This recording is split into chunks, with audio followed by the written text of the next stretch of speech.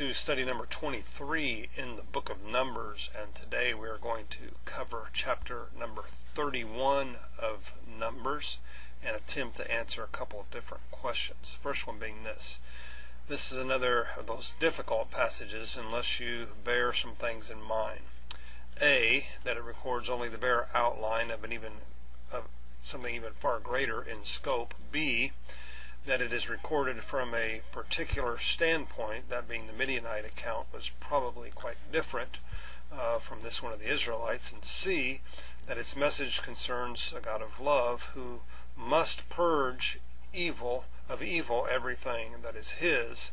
And what are the forms of purging found then in this account, and in what directions ought a Christian to act with comparable severity? And secondly, what does the chapter teach about sharing and giving, and on what grounds were portions given to the priests and the Levites? Now let's look at Numbers chapter number 31, begin reading in the first verse. The Lord said to Moses, "Take vengeance on the Midianites for the Israelites. After that you will be gathered to your people." So Moses said to the people, "Arm some of your men to go to war against the Midianites and to carry out the Lord's vengeance on them. Send into battle 1,000 men from each of the tribes of Israel." So 12,000 men armed for battle, 1,000 from each tribe, were supplied from the clans of Israel, and Moses sent them into battle, 1,000 from each tribe, along with Phinehas, son of Eleazar, the priest, who took with him articles from the sanctuary and the trumpets for signaling. They fought against Midian, as the Lord commanded Moses, and killed every man. Among their victims was Evi, Rechem, Zur, Hur, and Reba, the 5 kings of Midian. They also killed Balaam, son of Beor, with the sword. The Israelites captured the Midianite women and children and took all the Midianite herds, flocks, and goods as plunder. They burned all the towns where the Midianites had settled, as well as all their camps, and they took all the plunder and spoils, including the people and animals, and brought the captives, spoils, and plunder to Moses and Eleazar the priest and the Israelite assembly at their camp at the plains of Moab by the Jordan, across from Jericho. And Moses, Eleazar the priest, and all the leaders of the community went to meet them outside the camp. And Moses was angry with the officers of the army, the commanders of thousands and the commanders of hundreds who returned from the battle. "Have you allowed all the women to live?" he asked them. They were the ones who followed Balaam's advice and were the means of turning the Israelites away from the Lord in what happened at Peor, so that a plague struck the Lord's people. Now kill all the boys and kill every woman who has slept with a man, but save for yourself every girl who has never slept with a man. And all of you have killed anyone or touched anyone who has killed must stay outside, or anyone who was killed must stay outside the camp 7 days. And on the 3rd and 7th days you must purify yourself and your captives. Purify every garment as well as everything made of leather, goat hair, or wood." Then Eleazar the priest said to the soldiers who had gone into battle, "This is the requirement of the law that the Lord gave Moses. Gold, silver, bronze, iron, tin, lead, and anything else that can withstand fire must be put through the fire, and then it will be clean.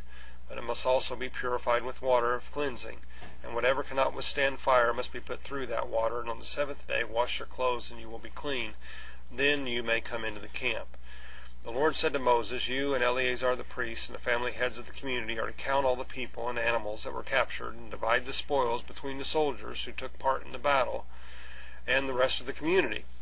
From the soldiers who fought in the battle, set apart as a tribute for the Lord 1 out of every 500, whether persons, cattle, donkeys, sheep, or goats, and take this tribute from their half share and give it to Eleazar the priest as the Lord's part.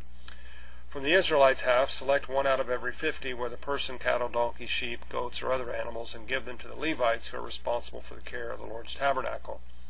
So Moses and Eleazar the priest did as the Lord commanded. The plunder remaining from the spoils that the soldiers took was 675,000 sheep, 72,000 cattle, 61,000 donkeys, and 32,000 women who had never slept with a man. The half share of those who fought in the battle was 337,500 sheep, of which the tribute to the Lord was 675. 36,000 cattle, of which the tribute to the Lord was 72. 30,500 donkeys, of which the tribute for the Lord was 61, 16,000 people, of which the tribute to the Lord was 32. And Moses gave the tribute to Eleazar the priest as the Lord's part, as the Lord commanded Moses. The half belonging to the Israelites, which Moses set apart from that of the fighting men. The community's half was the same, of course, as the half for the men. Verse 47, from the Israelites' half, Moses selected one out of every 50 persons and animals as the Lord commanded him, and gave them to the Levites, who were responsible for the care of the Lord's tabernacle. Then the officers who were over the units of the army, the commanders of thousands, commanders of hundreds, went to Moses and said to him, your servants have counted the soldiers under our command, and not one is missing, so we have brought as an offering to the Lord the gold articles each of us acquired, armlets, bracelets, signet rings, earrings, and necklaces, to make atonement for ourselves before the Lord. Moses and Eleazar the priest accepted from them the gold, all the crafted articles, all the gold from the commanders of thousands and the commanders of hundreds that Moses and Eleazar presented as a gift to the Lord, weighed 16,750 shekels, and each soldier had taken plunder for himself. And Moses and Eleazar the priest accepted the gold from the commanders of thousands and the commanders of hundreds, and brought it into the tent of meeting as a memorial for the Israelites before the Lord. Question 1. This is another difficult passage unless you bear some things in mind. It records only the bare outline of something even greater in scope, that it was recorded from a particular standpoint, and that its message concerns a God of love who must purge of evil everything that is his. What are the forms of purging found in this account, and what directions ought a Christian to act with comparable severity?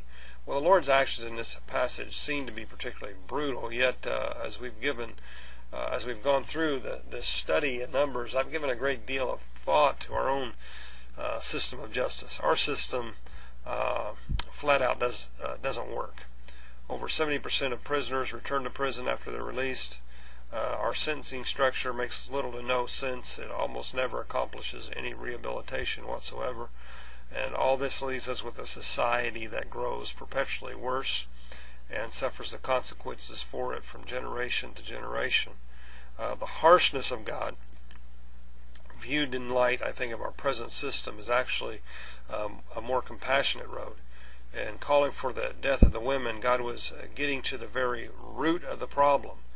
And calling for the death of the boys, God was eliminating a future problem or a future threat due to the undoubted feelings of bitterness and hatred that would arise within them from the execution of their mothers. We will never deal with sin in the way that God deals with it, and we will therefore never be free from its effects. In this account, God purged or cleansed everything, from animals to metal to leather goods. He cleansed everything.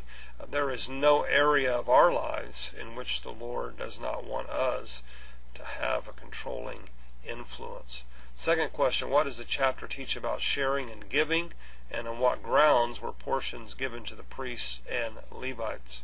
Well, we all have our roles to play in society and in church life, and while we will not always participate in the same way, we are all entitled to a portion of the spoils based on our faithfulness to the role that God has called us to fulfill. The Levites and the priests could not participate in the fighting, yet they were faithful to the role that God had assigned them. And as each part of the body is faithful to its task, then the whole body is going to benefit. I hope you're being faithful to the task that God has called you to do. And as you are faithful, I am certain that you will reap the benefits of having been faithful. I hope this study in the book of Numbers has been a blessing to you today. God bless and have a fantastic rest of your day.